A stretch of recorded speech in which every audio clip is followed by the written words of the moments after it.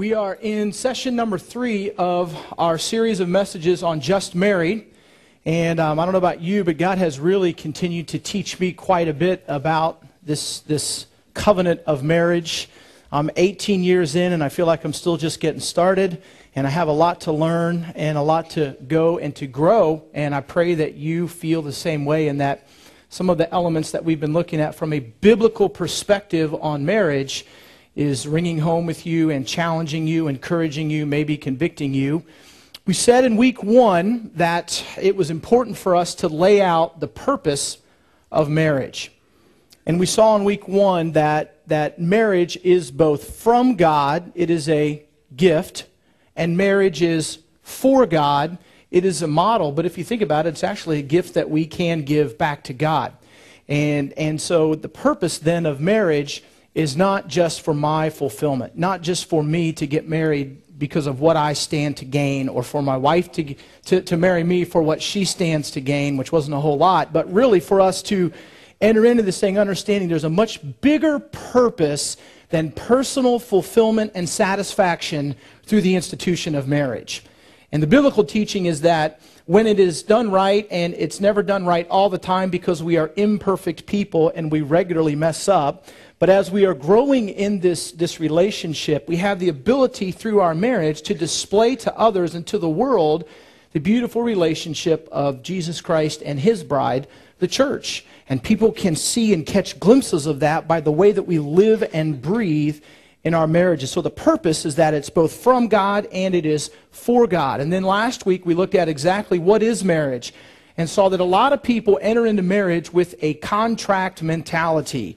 Marriage, this relationship, is based on if-thens. If you do this for me, then I'll do this for you. And as long as you do this for me, then I'll live up to my end of the contract. But if you start bombing on your responsibilities, well, then why should I give back to you if you're not giving to me? And we hit this vicious downward spiral, and everything explodes and implodes.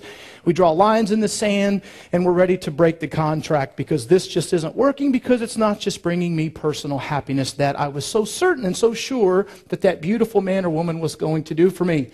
And yet we saw that the biblical teaching is that at a much deeper, higher level, marriage is a covenant.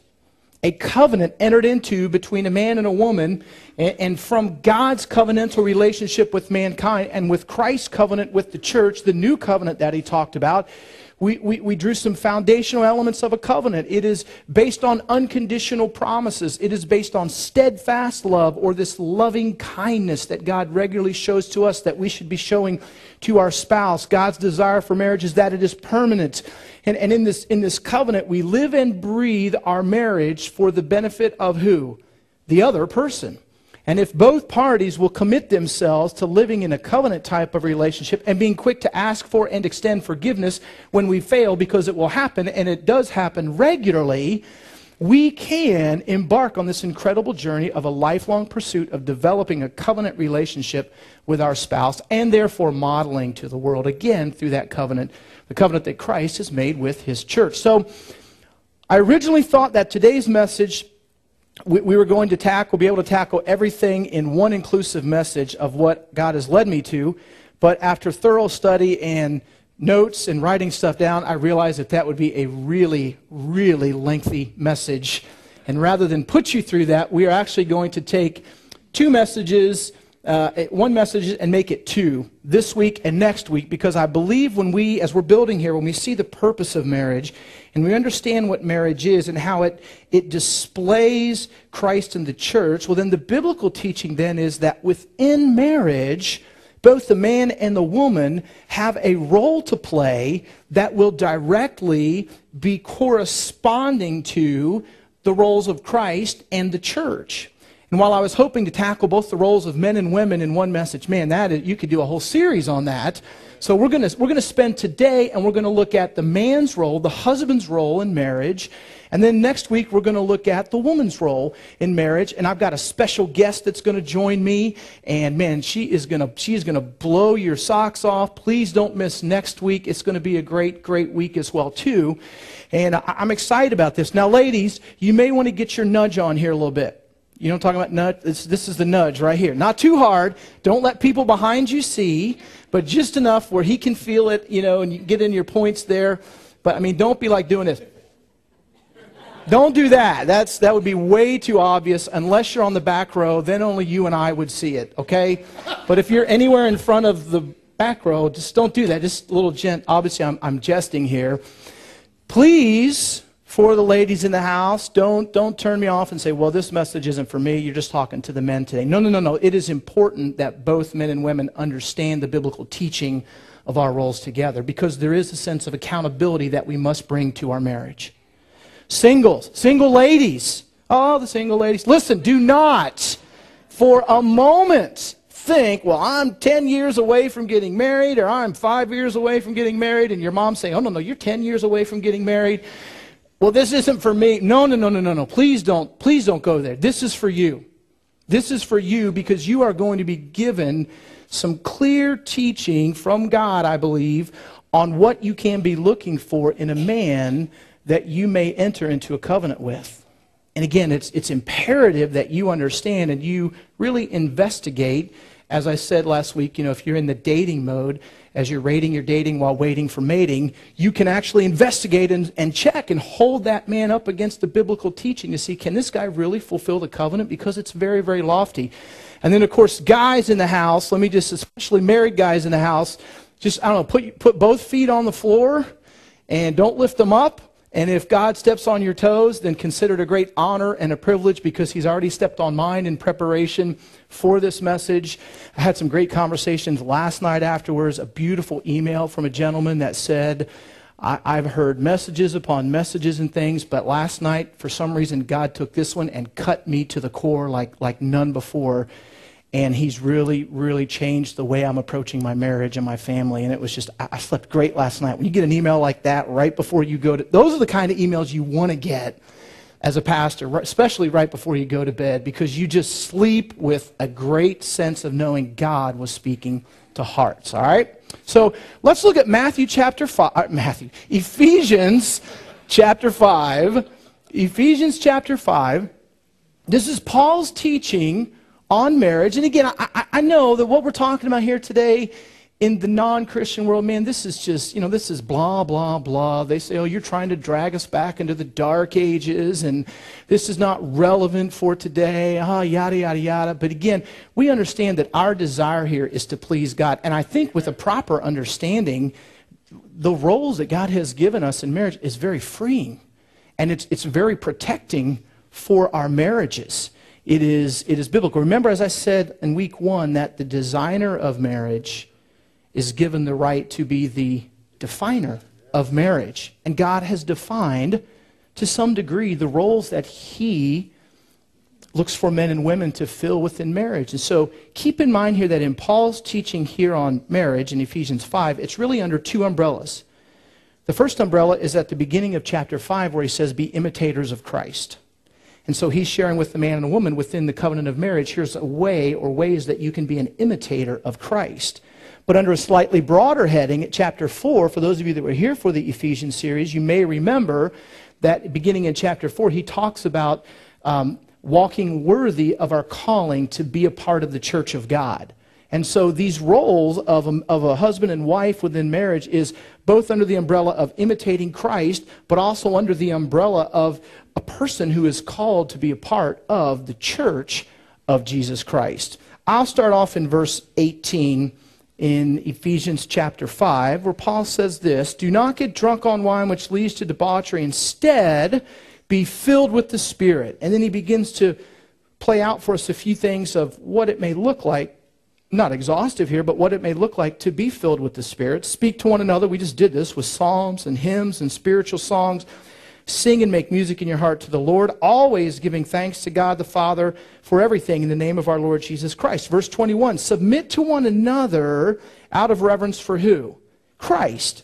Out of reverence for Christ. So this outpouring of individuals who are filled with the Spirit of God is that they're joyful, they don't hesitate to sing, they're making music in their heart, and so they make music with their mouth. Doesn't say it's beautiful, it might be really bad to your ear, but it is still music. It is flowing out of a Spirit-filled heart, and then flowing out of that is this mutual submission that people bring to the table within the church of Christ. But then Paul then immediately flows this mutual submission into the marriage realm. Because he says, verse 20, submit to one another out of reverence for Christ. Verse 22, wives, and in the original Greek, this is how it reads, wives to your husbands. He doesn't even use the word submit there again. It's just a natural flow out of the mutual submission that he writes about in verse 21. Wives to your husbands as to who? The Lord. For the husband is the head. I underline that word. We're going to talk about that today. Is the head of the wife. As Christ is the head of the church, his body, of which he is the Savior. Now, as the church submits to Christ, so also wives should submit to their husbands in everything. And then we'll get to verses 25 to 27 in a moment. But it's interesting that Paul starts off talking about this mutual submission. I can say from experience, my wife and I brought to the marriage table, the marriage arena, a mutual submission, and that I should be willing to die for my wife. I should be willing to do and sacrifice comforts, sacrifice some wants and wishes that I have to honor and to uphold her, to live for her in our marriage. And if I'm going to live for her in our marriage, I have to bring that to the table in this covenant. But likewise, she does the same thing. She brings that same type of attitude to me. So there is this, if you will, mutual submission, okay? However, please don't mishear Paul's teaching that this mutual submission with each other does not negate the defined roles that we have within our marriage. In fact, he talks about mutual submission in 21, and then he spends the next 12 verses talking about the very distinct differences that men and women play, husbands and wives play within their marriage. And so mutual submission doesn't negate the God-ordained roles that both a husband and a wife need to fulfill. And I think it's important for everybody to know, too, that my mutual submission to my wife in our marriage doesn't somehow wipe away the headship factor that God places on me in our marriage arena. And let me give you an illustration. I think probably the best one we could use is when Jesus Christ, who is the head of the church, right? He's the bridegroom, the church is the bride, he's the head of the church. When he was sitting with the disciples in the upper room just before he went to his crucifixion, he did an act that was very humbling. He really humbled himself, and he got down and dirty, and he got on his knees and took a basin of water and a towel, and he went around to all the guys and he washed their feet and performed the act of a servant. And so he was serving them. But make no doubt, in that room, not one guy questioned who their leader still was. Even though he was serving them, they didn't question that Christ was still the leader, and that here was the bride, the head, the bridegroom, the head of the church. They didn't understand it fully at that time, serving the church, but he was still the head. And so I think it's important that for the men and women to know that we serve. We bring a mutual submission, but that doesn't negate the roles that we fulfill in marriage. In fact, I found a great quote that goes like this: servanthood does not nullify leadership, it defines it. Especially within the realm of marriages. Servanthood doesn't nullify leadership, it defines it. So, we could stop right there and say, all right, we're done with the message. Hey, guys, let's see. Have you served your wife this week? Or have you demanded that she follow you and submit to your authority in your home? Woman, I'm the man. I mean, right there, that's challenging right there and convicting. Servanthood doesn't negate it. It defines leadership. So let me, as the Bible says here, the husband is the head of the wife as Christ is the head of the church. So guys, I think it's important to keep in mind here that the comparison is like Christ as is the head to the church. You're not Christ. And I'm certainly not Christ. And it's important. I'm not the Lord. This is not lordship that we're talking about here. I'm not the Lord of my home. Christ is the Lord of our home. He's the Lord, and He's the Lord alone. You're not the Lord of your home, the Lord of your manor, and all the serfs and peasants are here to serve you. That is so messed up. That's just not biblical. That's not teaching. But we are to fulfill this role and be like Christ in being the head of our home. So let me define headship, if I can, right here. This is not original with me. Again, some of the books I've been reading as a supplemental, obviously the scriptures are where we pull all of our teaching from, but supplemental reading, some of you has asked about this. There's 3 or 4 books that really help shape and define some of the practical ins and out things here. This Momentary Marriage by John Piper, The Marriage Mirror by Ed Young, Covenant Marriage by Gary Chapman are 3 of the books that I am reading and going over that sort of help provide some supplemental thoughts. And this definition comes out of the book, This Momentary Marriage. So let me define headship for you and take a look. The divine calling of a husband to take primary, and I would just, that's a huge, it's not sole, but to take primary responsibility for Christ-like servant leadership, protection, and provision in the home. The divine calling of a husband to take primary responsibility for Christ-like servant leadership, protection, and provision in the home. This is what I believe when we hold up the model of Christ being the head of the church, we have a lofty example to strive for in being the head of the home. It's a servant leadership. It is like Christ, and it involves protecting and provision for our families. Now, guys, for a moment, how you view this headship thing is, I believe, really powerful, because if you view it in the wrong way, then I believe it will lead out to improper actions within the home. And let me explain what I mean. If we view this headship thing as a right, it's my right to be the head of my home. It's my right to lay down the law in my home. You see where this is going? This is my God-given right. You will serve me, family. If we view this as a right, then we will become very selfish. We will not be selfless. There'll be very little of the servant leadership involved, and it will probably lead to abuse, control, neglect in the marriage, in the home, if we view headship as a right. It's not a right. We don't deserve it. Amen. Are you kidding me? But if we view it as a responsibility, if it's a responsibility to serve my wife, if it's a responsibility to protect my wife and children, if it's a responsibility to provide both spiritually and physically for my wife and my children, that positions me to really serve them, because I understand it's not a right and a privilege. Leadership is often a burden. It's weighty. It's hard.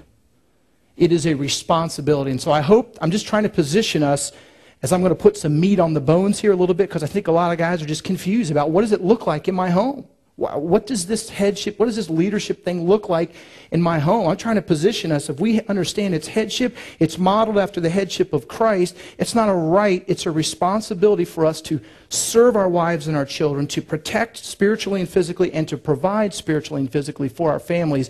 Then I believe we're positioned to properly and biblically fulfill the role that God has called us to do. The husband takes his cues in marriage from Christ in his relationship to his church.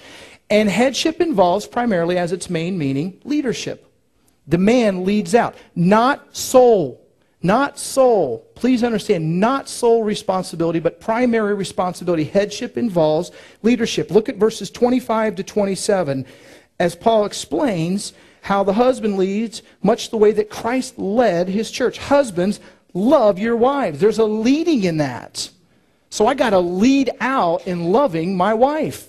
I actually have to do some things. We'll talk about that in a moment. Just as Christ loved the church. And how did he lead out in loving the church? He gave himself up for her. He led out in his love for the church, to make her holy, cleansing her by the washing with water through the word, to present her to himself as a radiant church without stain or wrinkle or any other blemish, but holy and blameless. So headship involves primarily, as its main meaning, that of leadership within the home, and it's leading like Christ. And notice again the definition, it is servant leadership. Servant leadership is a requirement for true headship in the home. All right? Now, one or two thoughts to the men real quick, and then one or two thoughts to the ladies, to the guys. Because some of you right now may be thinking, I can't do this. I don't even know any scriptures. I haven't really read the Bible. I just, this whole leadership thing, I'm not a leader. I'm a behind-the-scenes kind of guy. You don't understand the example that I had growing up in my home. Man, I love my dad, but man, he didn't give me an example. He didn't invest in me. I don't even know what leadership begins to look like. Oh, please understand. Thank you. Please understand. That was a woman, by the way, that did that, I think. Either a woman or a guy with a really high voice, one of those two. It may have been. Please understand here that this call of God, this responsibility that God's placed us, He would never call us to do something that He won't empower us to do. Amen. So if you're here today, listen close to me, men. If you're here and you're buying that lie from the father of lies, who is Satan, he's the father of lie, who is telling you, you can't lead in your home. Your wife is so much stronger than you are. She has so much more spiritual knowledge. She was raised in church. Man, your thumbnail, that's about how much knowledge you have of the Bible compared to your wife. You can't lead out in your home. That's a lie from the father of lies, because he doesn't want you to fulfill the role that God has called you to in your home. Philippians 4:13 says, I can do all things through Christ who strengthens me. And if God has called you to fulfill the role of headship in your home, He will empower you to do it. I think you need to understand what it means, because I think part of the lie is men have misunderstood what this headship thing really is, and so because we put this falsification around it, then we shy away from it. And again, if you had a father, maybe you had a bad relationship with your dad. Maybe you had a great relationship, but like I talked with somebody last night, man, their dad on the outside portrayed this thing of I'm leading my family and yada yada, but when they were behind closed doors, it was just the opposite. And man, this just trying to come to grips with that. Please understand that if your father didn't help prepare you for this, your heavenly Father will. Amen. And if your earthly father did help prepare you for this, thank God that you had a dad that would do that for you. I'm one of those few that had a dad who wasn't perfect. Believe me, you've heard him preach here before. He wasn't perfect, all right? But he certainly, he followed hard after God to set an example and pour into me what this means. Now, to the women, real quick here. You can't demand this from your husband. You can't. I mean, you can, but it won't work. Listen, you're demanding headship or leadership from your husband is contradictory to the very thing that you want him to do. You want him to take the lead. But if you're demanding it from him, and you're saying, you have got to step up to the plate. I am tired of carrying the ball for this family. You have got to start leading this family. I'm not going to lead this family anymore. Huh. If he even gives in to you, he's not really leading. All he's doing is acquiescing to your demands. He's not really leading. Be careful. You can't demand this from him. It must come from within. It must be brought about by the Spirit of God working miraculously in his heart and by the Word of God being applied to his life. So ladies, maybe some of you think, well, what do I do? I mean, you don't understand. I just want to turn to my husband right now and say, are you listening? Don't do that. First of all, don't do that. Pray diligently for him that God will work in his heart. And it's okay to have an open, honest conversation about where you are and what you desire. But to demand it from him, again, is contradictory to the very thing that we are, or that you would be looking for. Pray that God would awaken this desire for headship and leadership in the home, and then do everything that you can to encourage it and to empower him. And again, women want to be loved much to the same degree that men want to be respected. They really do.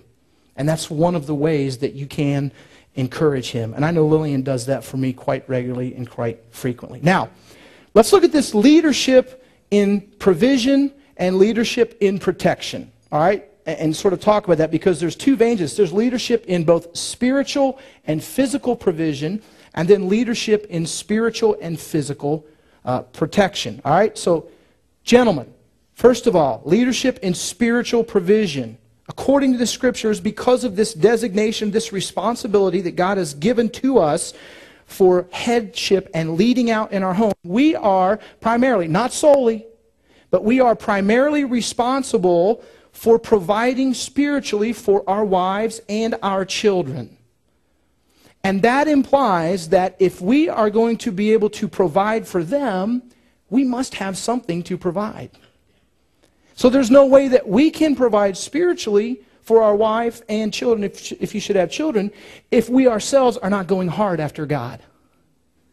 And here's what I battle with a lot of my life, and guys, I think you can resonate with me. It's probably not that you don't desire it. If you're here and you're a Christ follower, you probably have this desire to really lead your home and to be a more godly man. Now, if you're not a Christ follower, some of the stuff may be like brand new to you, and you may be like, I don't even know where I stand with all this. Look, don't stop coming. Keep going. I believe the Spirit of God can enlighten and speak to your heart through this and call you across the line of faith. Please don't give up. But to the Christ followers in the house, listen closely. I think for us, it's a matter of priority. Because some of us will go hard after our fantasy football league. And we are on top of the stats of what Drew Brees did last week. And I mean, we'll spend a few hours at night making sure that my team, if I got to make a trade, I got to make a flip-flop, we'll go hard after our favorite team. Some of you, deer season is getting ready. We'll go hard after the monster buck. But we don't go very hard after God. And then we say, but I can't lead in my home spiritually. It's just not there. I just don't have the foundation. And I think for a lot of us, it's a matter of prioritizing in our life what's really important. And if we see ourselves as a God-given responsibility to lead out in our home in this spiritual provision, then there will be some actions that follow that acceptance of that responsibility to say, you know, there's some times I got to put some other things aside so that I can go hard after God because my family needs me to spiritually provide for them. I got to turn the game off so that I can invest spiritually. Example, yesterday, Saturdays are unique for us with a Saturday night service, so we have our mornings and maybe an hour or so, whatever, to watch a game, and then as it starts plugging into the afternoon, you got to put those things aside, start getting ready for Saturday night service and making sure everything is good to go. So yesterday, I was sitting down and I was watching the Florida State Seminoles playing Boston College. I used to live in Florida, so that was a long-standing joke. Some of you get that. Some of you have no clue what that means. And I heard my daughter and youngest son go upstairs and talk to their mom. Last week in children's church, thank God, Amy, we have a children's ministry that is very proactive and is challenging our children. And they send assignments home. And one of them last week was read through Hebrews 11 with your children and then have them pick a character from Hebrews 11, explain what kind of faith they had, and then find out a little bit more about them. Well, the Drury, we hadn't done that yet, but remember, it was only Saturday. It was still Sunday, so we had another day to go. So I heard Kaylee and Luke go upstairs. Now, I'm watching the game. This is my chill time, right? I need this chill time in my life because it's going to be a busy weekend. So I'm watching the game, and I hear them upstairs say to Mom, Mom, can you read through Hebrews chapter 11 with us and, you know, do the deal, yada, yada, yada? I'm like, yeah, you go, kids. Mom needs to help out with that. Here's what she says. Go ask your dad. Now, I wish that I could say to you that my initial response was, you know what, that's right. I need to take the lead and I need to invest in my children spiritually, right? Turn the criminals off. Come on, kids, let's do this. That's not what I did. In my mind, again, I'm just trying to show you, you got an imperfect guy helping to lead and speak up here because my initial thought was, no, Lily, don't say that. This is my time. They're going to come running down here, and then what am I supposed to do? What do I look at these precious little kids and say, no, I don't want to teach you the Bible. I want to watch football. Girl, you're putting me, what are you doing? That was my initial thought. Now, this is all like 2 or 3 seconds. You know how it just through your mind. I'm like, ah. So I hear the pitter-patter of the feet coming down the stairs. But honestly, again, God just is amazing. The Spirit of God said, what are you speaking on this weekend?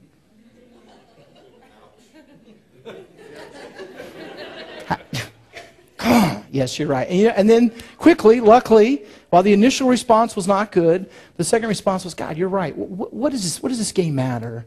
I got kids that want to read the Bible. Are you kidding me? Off with you. Come here, kids. And Luke and Kaylee sat right down next to me. We cracked open, and I read all of Hebrews 11, and they sat there and listened.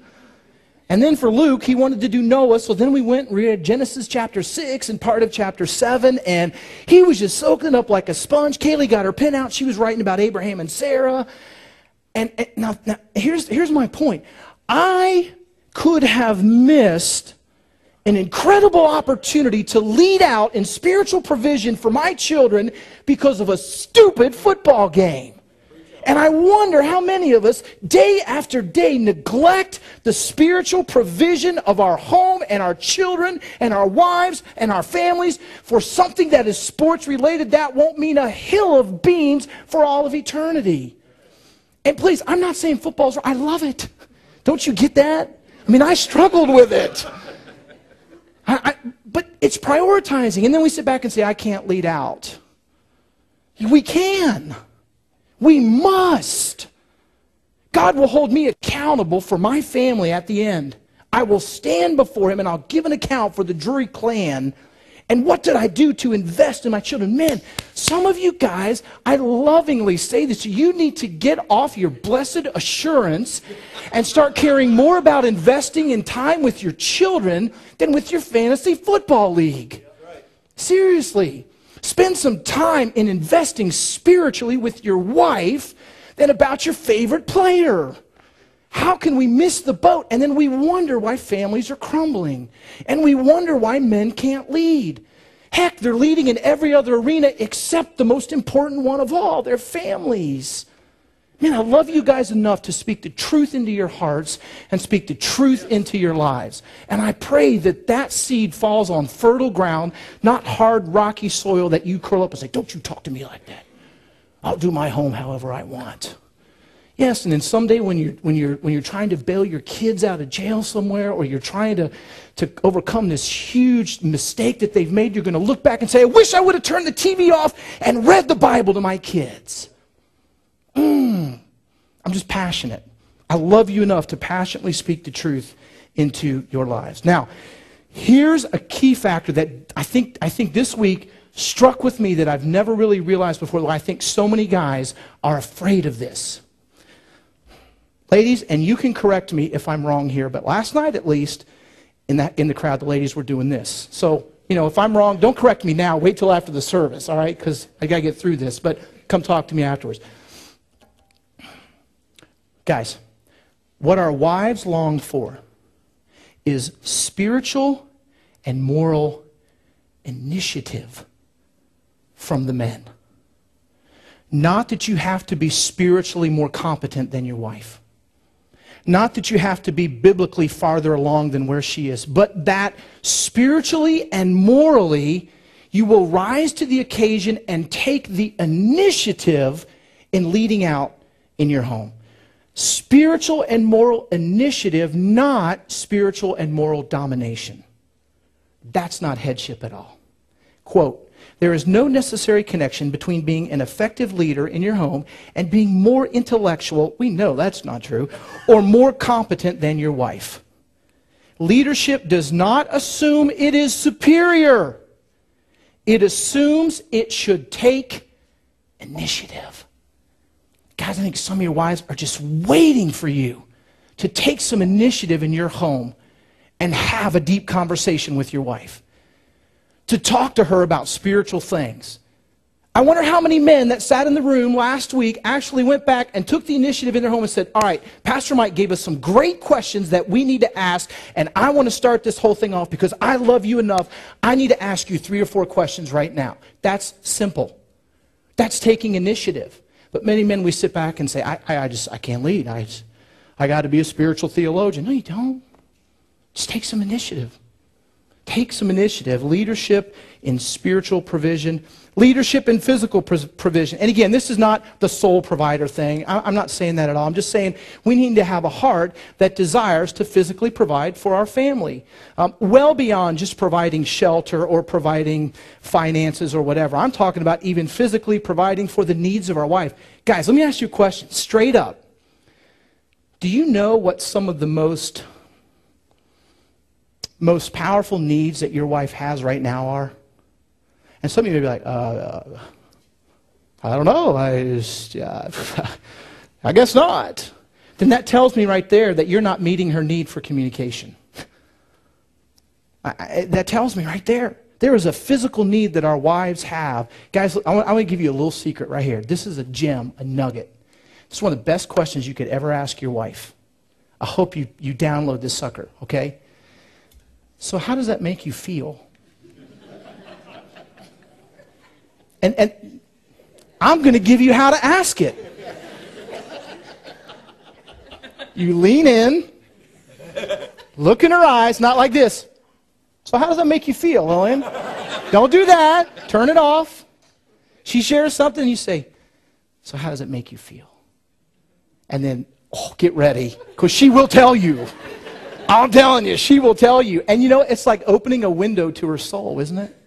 Ladies, I bet some of you are just dying for your husband to go there with you. My experience in counseling and talking with couples, there's some of you that are just dying for your husband to put everything aside, to send all the kids to go play somewhere or do something and just not out in the street, and then sit down with her and say, all right, let's talk. And she begins to talk, and you say, well, how does that make you feel? I genuinely want to know how you feel. These are physical needs that our wives have that we have to lead out, and this is being a leader in our home. It's taking a little bit of initiative. It's a little. Some of you guys, she has to come stand in front of the TV and do this. I mean, she could take her clothes off and stand in front of the game and do this, and you're like, hey, can you move, please? We'll get to that in a minute. They're almost ready to score. They're in the red zone. Let's lead out on these things. I mean, a guy was like reading an article to his wife. They were sitting at the breakfast table, and he's like, this is unbelievable. This article says that women need to use 30,000 words a day, while men only need to use 15,000 words a day. And she says, well, duh, it's because we have to tell you guys everything twice. And so he looks at her and says, what? Point in case. Physical needs. How about leadership and spiritual protection? Guys, I hope you see yourself as a sentinel, as a guard. Now, you may not have, well, you may have a machine gun. You may have a stash somewhere. But I mean, when you see yourself guarding your family, how do you guard your family? I guard my family with prayer. I guard my family with the Word of God. I guard my family by watching and observing. I guard my family with great wisdom and discernment. And it takes courage to spiritually protect our families. It takes courage to step out and to spiritually protect our family. Guys, you pray for your wife and your children regularly? That's taking the initiative and leading out. That is not a hard thing. I promise you, it's really not to bow down and give 5 minutes of your time and say, God, protect my children today at school because they may be bullied, they may be tempted, they may be made fun of, they may struggle on the test. I ask your physical and spiritual protection for my children today. God, pray for my wife as she goes here, or as she does this, or as she has this conversation. Just help. I mean, what is hard about that? It's leading out, taking the initiative. Here's one for you. If you're taking notes mentally or you're writing them out, guys, what's wrong with setting standards for a wife and children? Here's a question. Does your home have any standards? Or is it like a free-for-all and everything goes? Or do you have standards? Now, I'm not saying that you walk in one day and say, all right, I have some edicts for my home. I have set standards, and here's what we're all going to do. I would encourage you, remember, you don't bear sole responsibility. You work with your wife on these things. But setting standards in your home about what will be allowed on television and what the kids can and cannot watch, and then enforcing the standards. It is imperative that we lead out in spiritually protecting our children. It's imperative that we lead out in spiritually protecting our marriages. And you heard me talk about hedges before, that we take the initiative and put up hedges in our families and in our wives, and we work through these things. What's going to be allowed on TV? What movies will you go to and that you allow the kids to go to? What music will you allow them to listen to? Dads, how are you going to let your daughters dress? Is that an issue to you or not? It should be. We have a vital role to play to our children to show them how they dress sends a message to the guys that they're hanging around with. And while my wife is the primary player in this, make no mistake, she works diligently with Kaylee about modesty and what that looks like and, what it doesn't look like. I know that as a dad, from a man's perspective, I have a great opportunity to lead out in spiritually guarding my daughter and helping her understand the truth behind modesty and then praising her when she looks good, but praising her more importantly for the inside of who she is and who God's made her. I'm trying to give you meat on the bones. Do you feel me today in the house? Okay, I just want to make sure that we're ringing true here. This is just examples of meat on the bones kind of things here. One final thing under spiritual protection. In Ephesians 4, verse 26, the Bible says, in your anger, don't sin. Don't let the sun go down while you're still angry. And do not give the devil a foothold. I think this is huge. Guys, in leadership, in spiritually protecting our families, I believe that we must take the lead in reconciliation in the home. And yet, I think so many guys, when an issue happens, whether it was her fault or his fault, they just like dive in and sit there, no, she's wrong. She's going to come back to me. I am not giving in. I am the man of my home. What? Who do we lead like? Christ. Christ didn't say, oh, the church is sinful. Until you clean your act up, I am not going to come die for you, you pathetic people. Until you actually show that you love me, I'm not going to initiate any reconciliation. He said, you're hopeless. I am going to come to you and I'm going to reconcile to you. And as the men, we lead out in our homes. We lead out in seeking reconciliation with our wives and even with our children. 2 weeks ago, I went off on Zach in the morning. He was a pill that morning. And, I guess I was a pill that morning. And the two pills together didn't match. And I just let my anger get the best of me. And all day, God convicted me. He just bashed me in a good way and wouldn't let it go down. And so as soon as we picked the kids up, I just pulled Zach aside and I said, I have got to apologize to you. I was an idiot this morning. The way I treated you, the way I talked to you, I'm sure that didn't set your school off right. Please forgive me. And in true kids fashion, you know what he says? Oh, Dad, don't worry about it. Yeah, it's fine. Gives me a hug and a kiss, and we're good. Why can't we do that as adults? Oh, no. Come on. You did it. Now, you step over that line first. Men, remember, it's the leadership. Taking the lead. I don't care whose fault it is. I want peace in our home, and I don't want the devil to get in here and to mess up our marriage. I'm coming to you. And I'm apologizing for my part. Apologizing for my part. And then headship means go ahead. Go ahead and lead out. And then finally, leadership and physical protection. I think this is a no-brainer here. If you're in bed at night and you hear a sound and you think it's somebody, you don't roll over and say, oh, I think somebody's in the house. I checked last time. This is an equal marriage. It's your turn. I got a Bowie knife in my bottom drawer, or the 22's over in the... Go for it. We ought to get out of bed, and we ought to go check it out. Even if she's a black belt in karate. I mean, you wound him first and let her finish him off and take him out. Provide spiritual, or provide that physical protection. I mean, I ought to want to protect our families. All right, let me close with this example. Just to show, I'm not making this up. This isn't just like, hey, yeah, okay, I sort of get this. I want to show you the clearest example from Scripture of how God holds the man responsible for his home. Okay? Primary, not soul. Primary. In Genesis chapter 3, Adam and Eve are in the perfect place, perfect people, perfect relationship with a perfect God.